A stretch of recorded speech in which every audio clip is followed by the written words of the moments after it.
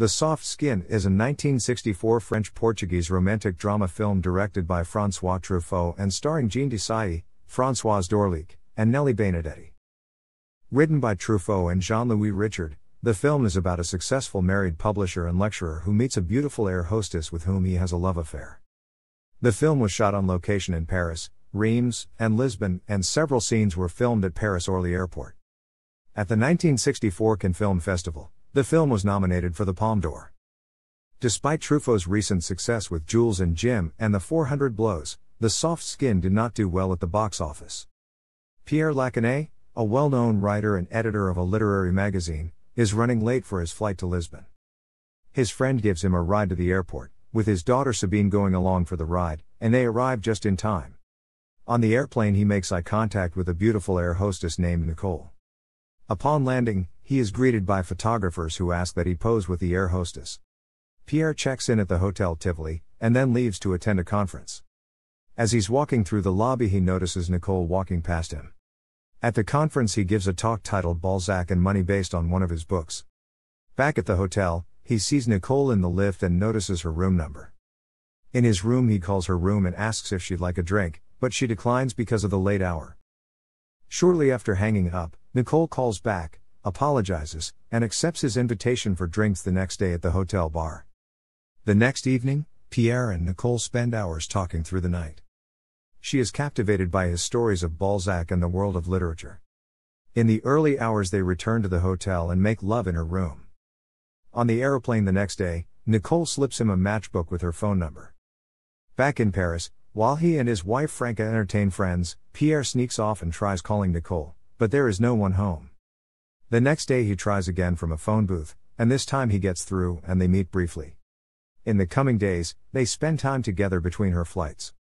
One day they meet at the airport and decide to spend the evening at a nightclub, ending up at her apartment where they make love.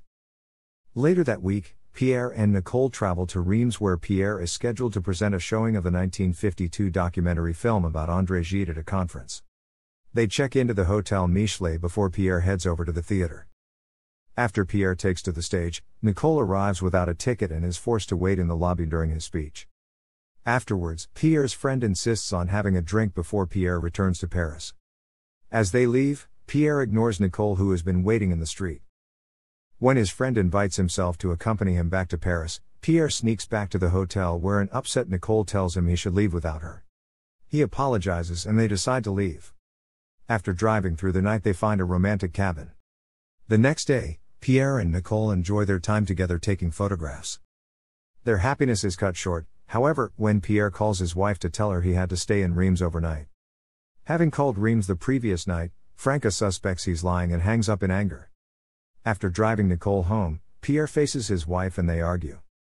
Franca accuses him of having an affair and Pierre walks out of their apartment, spending the night sleeping in his office.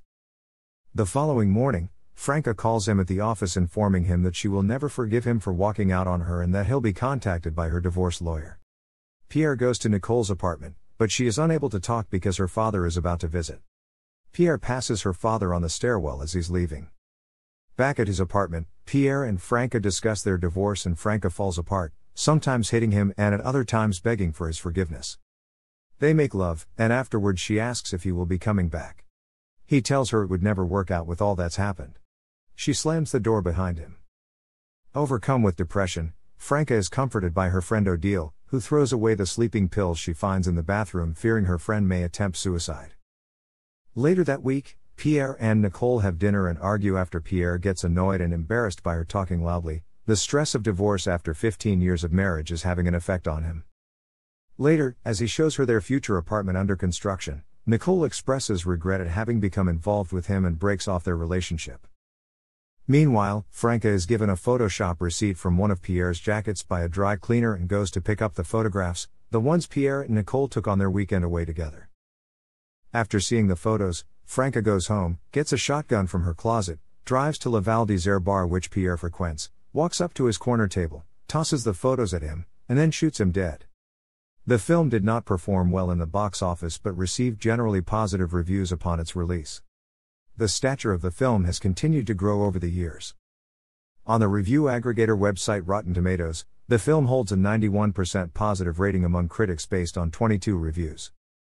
Jay Hoberman of The Village Voice wrote a glowing review, stating François Truffaut's fourth feature, The Soft Skin, has never gotten much respect, even though many people regard it as one of his best. Roger Ebert gave it 3 out of 4 stars, calling it uncannily prophetic. Stanley Kaufman of The New Republic wrote François Truffaut's latest film is a failure. His triangle story is disappointingly trite in every regard and the conclusion, alas, is laughingly melodramatic. The film was selected into the Criterion Collection, which describes it as a complex, insightful, and underseen French New Wave treasure. Thanks for watching.